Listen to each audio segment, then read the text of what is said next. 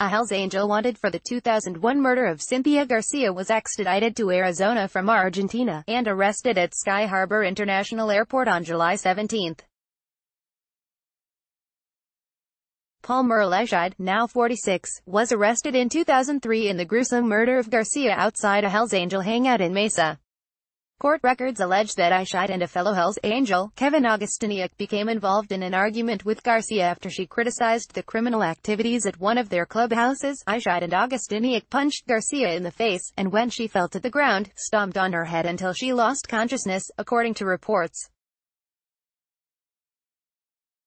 They then dragged her, limp but still alive, to a car and threw her into the trunk.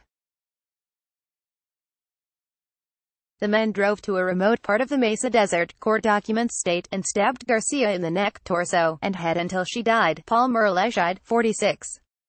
MCSO.org. Garcia's body was found several days later with more than 30 stab wounds, and marks on her spinal cord indicating the bikers also tried to cut off her head. Alleged, a former Charles Schwab stockbroker, was arrested 2 years later after he was indicted for drug trafficking and RICO violations, including counts in connection with the murder, but was released on bond and given an ankle bracelet because of his minimal criminal history.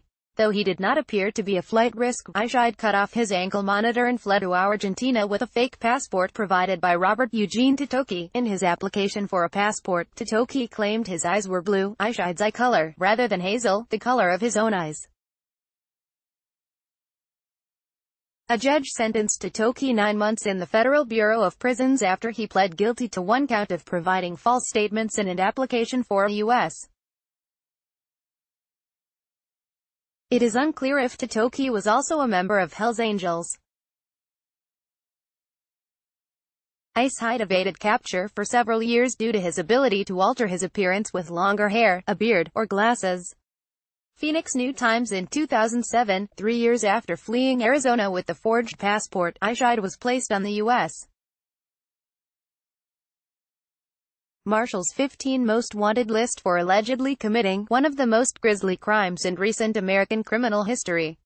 But the stockbroker-turned-gangbanger was not apprehended until 2011 when Argentinian authorities captured him in Buenos Aires. According to a 2011 Phoenix New-Times report, Argentinian officials found a photocopy of the first page of Titoki's passport booklet, an Arizona driver's license, and a social security number, all belonging to Titoki in Alleged's possession.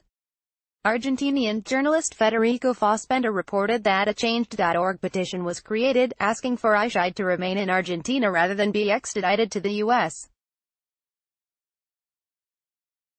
According to the petition, Alleged has a wife and son in the country.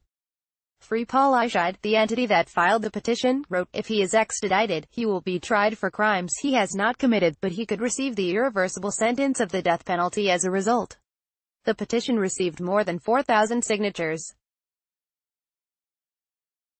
Alleged's counterpart in Garcia's murder, Augustiniak, pleaded guilty to second-degree murder in 2011 and is currently serving 22 to 25 years in prison.